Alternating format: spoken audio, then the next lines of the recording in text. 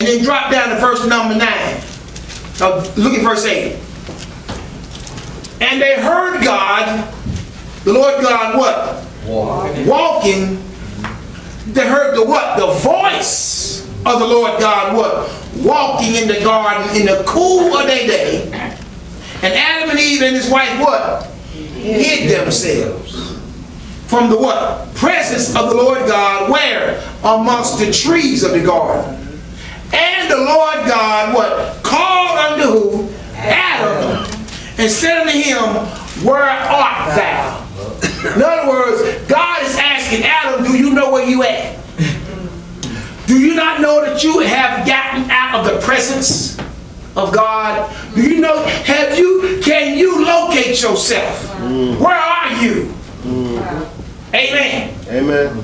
So God is trying to get us to find out where your location is when it comes down to comparing to where He has you at. Amen. So, in the midst of all this chaos, God is trying to get us to locate ourselves. Amen. Amen. And have you located yourself to where you are and where you should be? Go to Hebrews 4. Hebrews 4 and 12. Hebrews 4 and 12. Y'all still here? Amen. Amen. Hallelujah.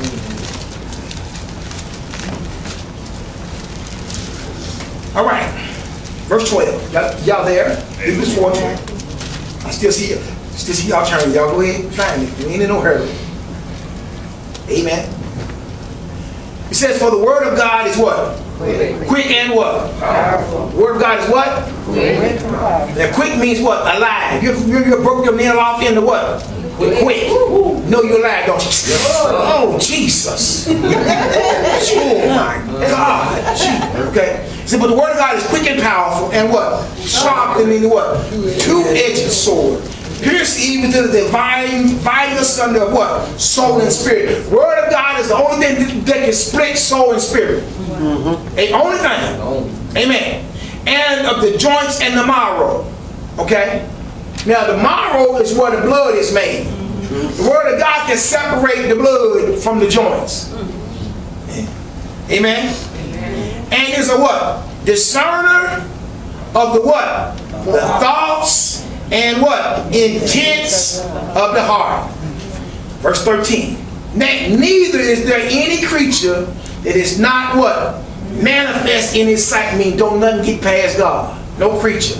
Nothing get past God. But all things are what? Naked and open unto the eyes of Him, God, with whom we have to do.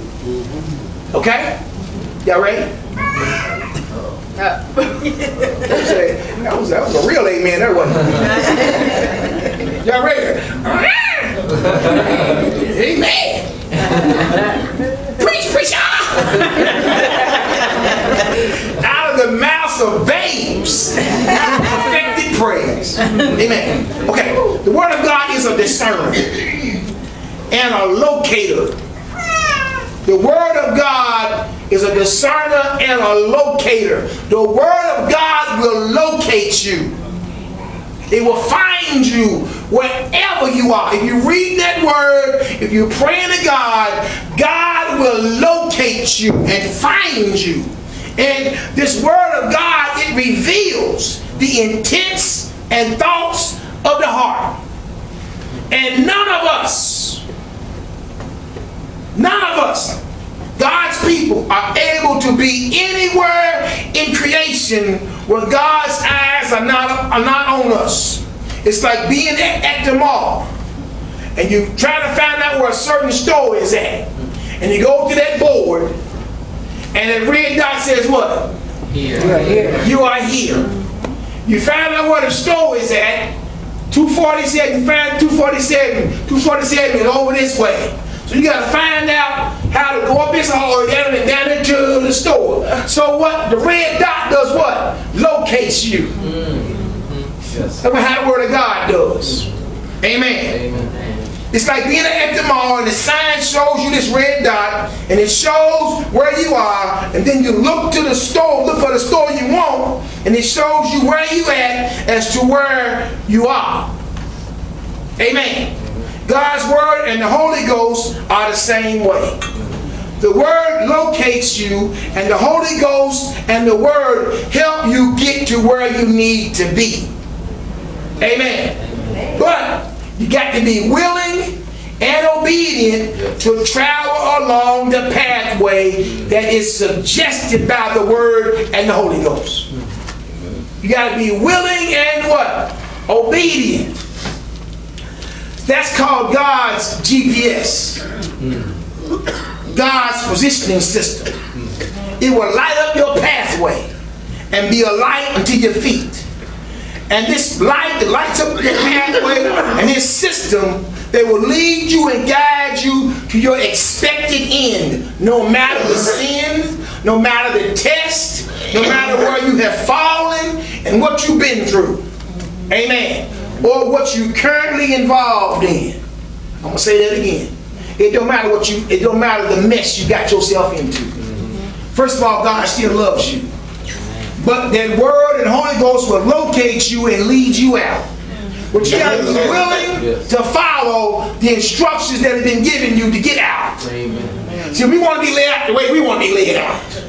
I want to be led out by somebody I know. I want to go where I want to go. No.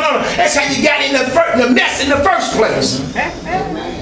Amen. So when we pray and read God's Word and God starts making you seeing these major adjustments that need to be made, this pathway out of this mess that you got yourself in, we don't want to follow the pathway. We want to make our own pathway, and you get more lost to where you are. Amen. So then you have to send somebody to come get you. Yes. And most times, it ain't the one you want to save you. It ain't tall, dark, and handsome. He's short, dark, short, light, and bald head. You can't fall in love with you want to fall in love. You want the wind to blow, your hair to blow, and oh, my knight in shining armor on the white horse come to get me. No, this joker walking with a limp, with a tooth out. Say, oh Lord Jesus, Lord, that's the best you got. That's the first available. Amen. Y'all stop. Amen.